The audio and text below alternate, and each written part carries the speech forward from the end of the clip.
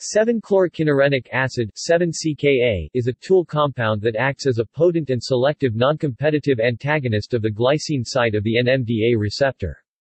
It produces ketamine-like rapid antidepressant effects in animal models of depression. However, 7-CKA is unable to cross the blood-brain barrier, and for this reason, is unsuitable for clinical use. As a result, a centrally penetrant prodrug of 7-CKA, 4-chlorokinurenine (AB101), has been developed for use in humans, and is being studied in clinical trials as a potential treatment for major depressive disorder, and anti-nociception.